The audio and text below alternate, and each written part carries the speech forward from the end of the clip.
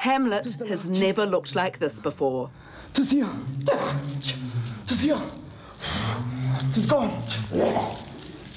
Aranui High School rehearsing for the Sheilah Winn Shakespeare Festival finals. Therefore, our sometime sister, now our queen. This Maori Hamlet has been an audience winner.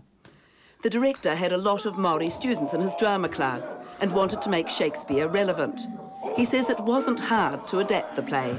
The hierarchical parallels between 1600s England and pre-European Maori New Zealand, I think, allowed for the transfer to sit quite easily. Festival prizes include drama workshops at the Globe Theatre in England. The student who plays Hamlet won this prize at last year's festival. To sleep perchance to dream.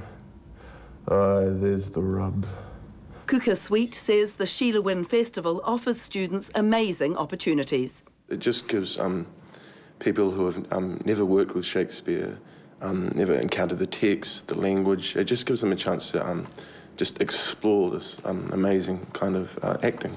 Indeed, my lord, you made me believe so. You should not have believed me. I loved you not! Judges say the challenge is to make the language come alive. To speak the poetry and yet sound like a natural human being, talking to another human being, is very challenging. Pana Taylor, who plays Horatio, had never had anything to do with Shakespeare before. He says it's great. Yeah, it is. Shakespeare. Yeah, it's a primo buzz too.